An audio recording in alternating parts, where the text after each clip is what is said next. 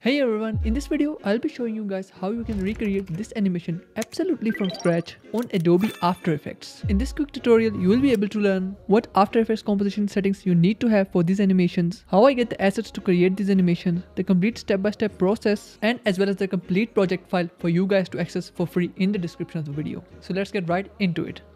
Well, the first thing which we need to do is to create a composition on Adobe After Effects, and in the composition we need to set the FPS to 60 frames per second, and as well as we'll be keeping the height and width to 1920 by 1080p. The reason why we're keeping the FPS to 60 is because we want to have a clean look onto our video and to have that smooth look in our animations. So that's why it's necessary to keep the frame rate to 60 FPS. Now once that is done, the first thing which we need to do is to take a screenshot of the Google web page. And once we have done that, we'll be adding it into our composition. After that, we'll be creating a new solid and matching its color exactly to the Google web page background.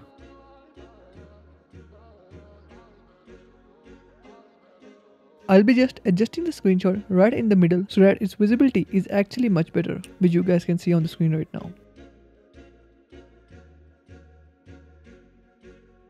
So now as we want to animate the whole parts differently, what we need to do is to create masks here. So you can see right now here I'll be creating a mask for the Google logo using the rectangle tool. So now you can see that the screenshot is actually masked and you can only see the Google logo right now. Now I press the Ctrl D button to duplicate the same layer, and now I'll be removing its mask so that I can create a new mask on a different part. And I'll be renaming this layer to tabs so it is easier for us to manage the layers. And now by selecting the layer and then pressing the rectangle tool, I'll be creating a mask. A mask in which I'll be just only adding the tabs in it. So now I'm actually looking to add the search bar in dark mode. For that I've got another screenshot of the Google web page, but this time it's in dark mode. After that, from the screenshot, because I only want the search bar to be visible, what I'll be doing is actually creating a shape layer using the rounded rectangle tool, and then create a shape layer which is adjacent to the part of the screenshot which we need. To increase the roundness of the edges of our rounded rectangle, we'll be going into the contents of the shape layer, and then going into rectangle, and then in the rectangle path we'll be increasing the roundness, and we'll be keeping the fill on and the stroke off. After that, what we'll be doing is actually track matting the dark screenshot layer with the shape layer which we recently made. So you can see right now the search bar is exactly what we want. And then I'll be pre-composing these both layers and then renaming it to search bar. And then just make some adjustments so it's visible clearly. So right now we want to add a text into our composition. For that we'll be using the text tool to add the text into our layer, and we want to write right now how to make money online. So we'll be doing exactly that. So right now we'll be using a font called SF Pro, and we'll be keeping the font color to white.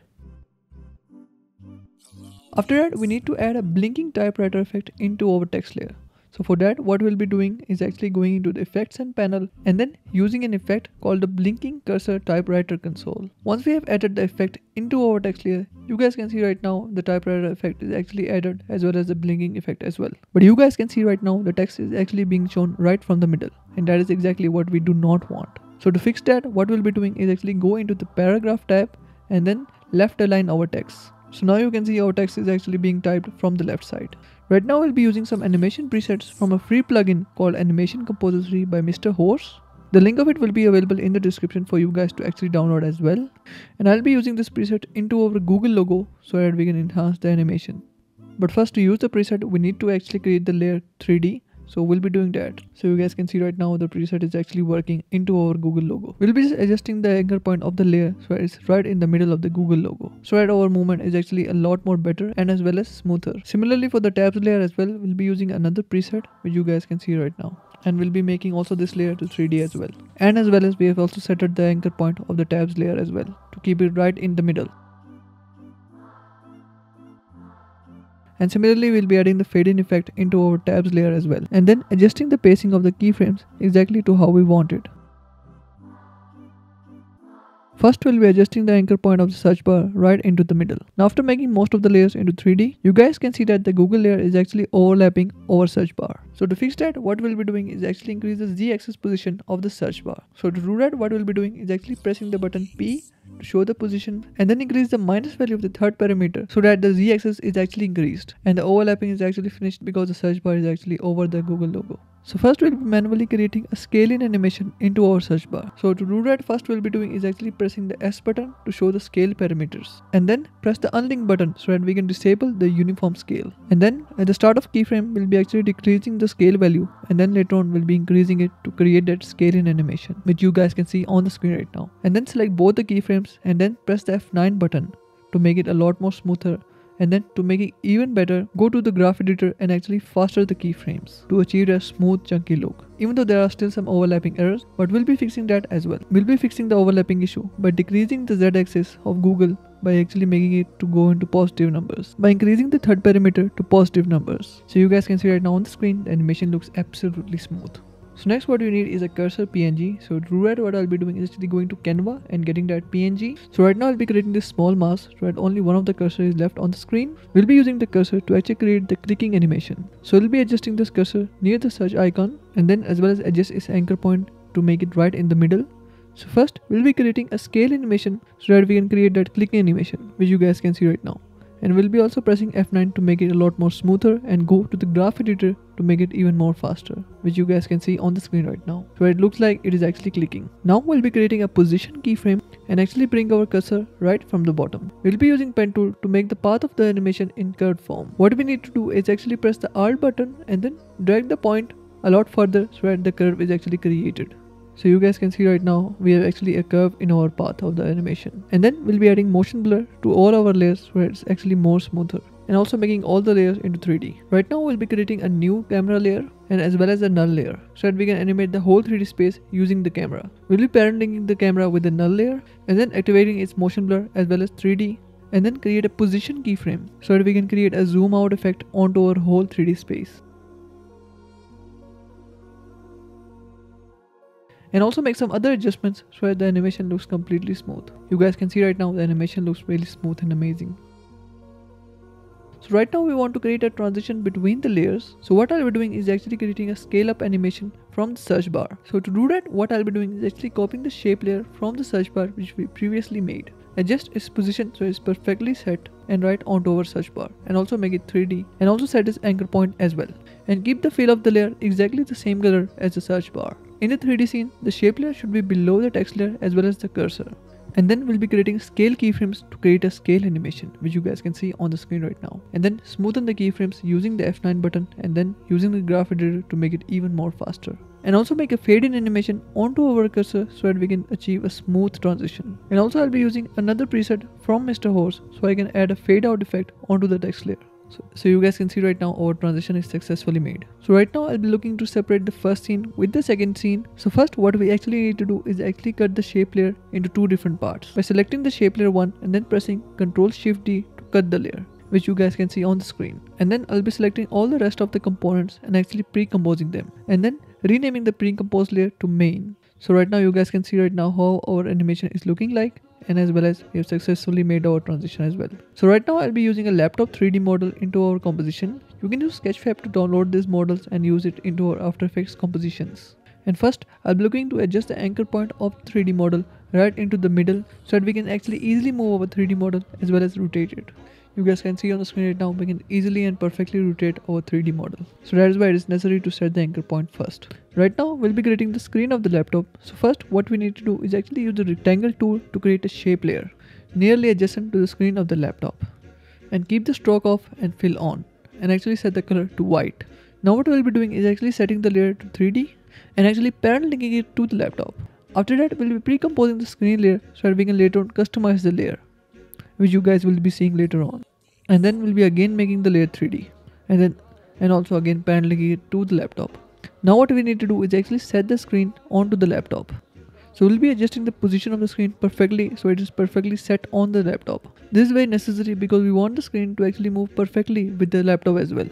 That is why it is necessary to set it right onto the laptop screen. And then we can just adjust the size of the layer so that we can fill in the gaps. You guys can see right now our screen is actually perfectly adjacent to the laptop. Now what we need to do is actually we'll be adding this PNG into the screen. So what we'll be doing is actually opening the pre-composed layer which we previously made and then add the picture inside the pre-composed layer. Now as the picture's color is actually white, what we need to do is actually make it into black. So I'll be using the invert effect in the effects center panel to change its color from white to black and then adjust its size as well. So you guys can see right now our laptop looks absolutely amazing. Right now we'll be just adjusting the position as well as the scale of the laptop. Oh, so next what we'll be doing is actually creating a text animation, which you guys can see on the screen right now. So the first thing what we'll be doing is actually use the rounded rectangle tool to create a shape layer. After that, I'll be making the fill of the shape layer from solid color to gradient color so that we can achieve that gradient look into our shape layer. Now next, I'll be making the stroke of the layer also into gradient form. The color of the gradient is actually set to white and black. Now by dragging these dots, you can actually adjust the position of the gradient. So you can adjust the overall color of the whole shape layer. So you can customize the color where you want to be shown in the whole shape layer. By dragging the dots which have the dashed lines, you can actually change the gradient of the stroke. And by dragging the dots with a simple line, you can actually change the gradient of the solid fill layer. And also will be decreasing the stroke so it looks more aesthetic. Now I'll be using the ellipse tool to create a round shape layer. And I'll be setting the color of the gradient into more whitish form. Next, I'll be adding a $sign into our shape layer which we recently made. And I'll be using the font SF Pro and set it to bold to add the text layer in the rounded shape. And then I'll be pre-composing both these layers so it is grouped into one single form. After that is done, I'll be creating another text layer and write the word coding in it and also set its color to white. And then adjust its position and as well as font size so it looks perfectly set. Now I'll be looking to add a gradient ramp effect onto the text layer and then I'll be adjusting the position of the colors so it looks exactly like how we want it to be. And now I'll be looking to animate the rounded shape which we recently made, which has the $sign as well in it. I'll be adding position keyframes into it. And also what I'll be doing is actually track matting it to the shape layer which is behind it, which is shape layer 3. So you guys can see right now after track matting the shape layer, it is actually hidden. You can unhide it using this I button. And also I'll be adding position keyframes onto a text layer as well, which you guys can see right now. Now we'll be also animating the gradient shape layer. And we'll be adding a scaling animation into it like we previously made for other text layers. And also we'll be adding a fade in animation into the rounded $sign so it looks a lot more smoother during the transition. Next we'll be selecting all the keyframes and then pressing F9 to make them smoother. And also by using the graph editor we'll be actually making them a lot more faster as well. Similarly selecting the keyframes of the position and then pressing F9 and also making them smoother as well. And then we'll be making some adjustments in the keyframes so our animation is perfectly set and smooth. And then we can select all these layers together and then we can adjust its position all together at the same time and make it 3D as well so that we can add a 3D look using rotation by pressing the R button on the layer. Right now I'll be looking to create some animations on the laptop. So we'll be adding some rotation as well as position keyframes onto it and also animate its scale as well.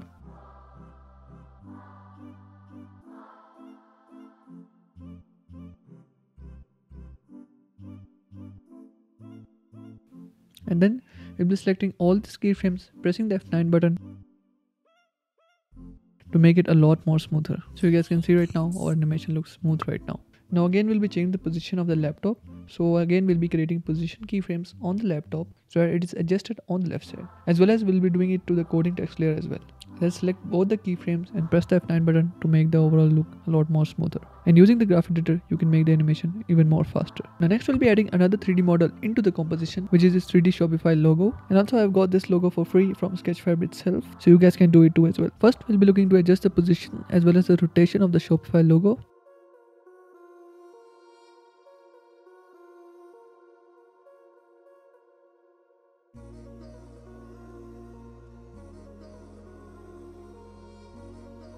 Next we'll be looking to add rotation as well as position keyframes onto the layer. You guys can see right now on the screen how it looks like.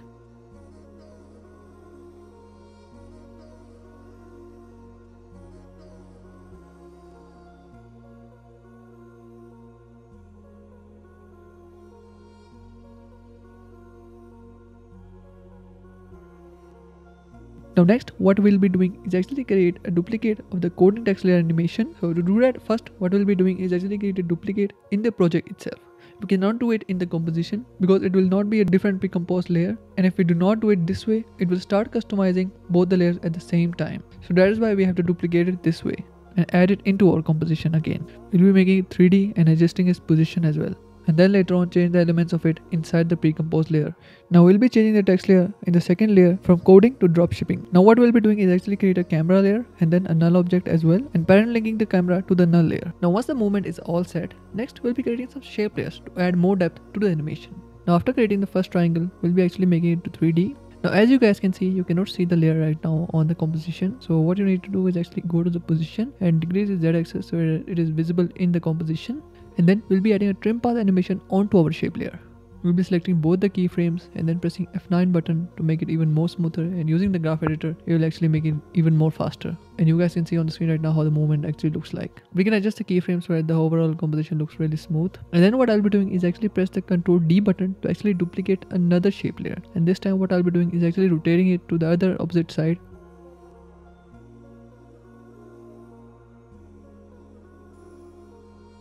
And then I'll be changing its color to green. And we'll be selecting its keyframe and actually showing it a little later than the red shape layer. And then we'll be setting the anchor point of both the triangles so that we can create that smooth rotation keyframes. And this is how our second scene actually looks like. And now using the camera layer which we previously made and animating it using the null object, what we'll be doing is actually create a zoom out effect onto the whole composition.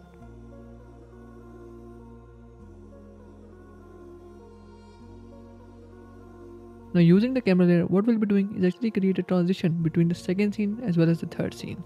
So to do that, first what we did is actually create position keyframes as well as Z-axis rotation keyframes, which you guys can see on the screen right now.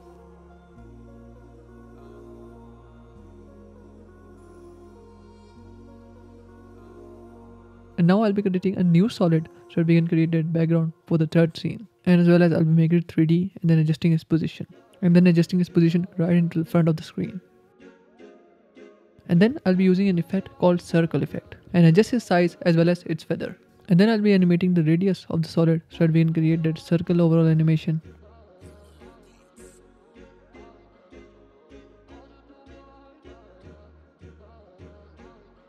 We'll be adjusting the keyframes so it shows actually a lot more faster.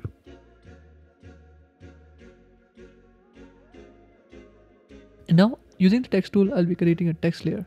And adding a text, your work ethic matters more, and then converting its color from white to black. After that, we'll be making it to 3D and then adjust its position as well as rotation so that it shows onto the screen. Now next, on the text, we'll be adding a fade upwards transition using the effects and control panel.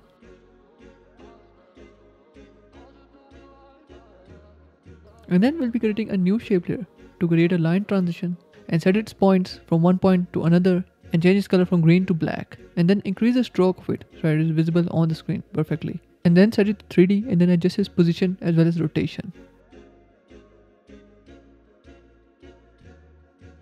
And then we'll be creating a trim path animation onto our shape layer which we recently made. Put a keyframe on 100% of the endpoint and then at 0%. And then select both the keyframes and press F9, and using the graph editor you can even make it a lot more faster. And then we'll be adding the final text layer onto our composition. So to do that, what we'll be doing is actually duplicating the recent text layer and then changing its color from black to white, and then also changing the text to then anything else. And then adjust its transition keyframes so it shows perfectly on the screen. And for the final touch, what we'll be doing is creating an adjustment layer and then add an effect called CC Vignette. And also we'll be adding a Gaussian blur effect onto the same adjustment layer. And once that is done, we'll be creating a mask using the ellipse tool which you guys can see on the screen.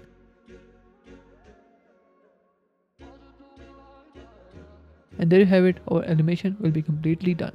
So there you have it, your animation is all completed, and I hope that you have learned a lot from this video. And if you have learned something new and valuable from this video, comment the word valuable, and right now you can check out this recent video which I have made, and hopefully see you soon.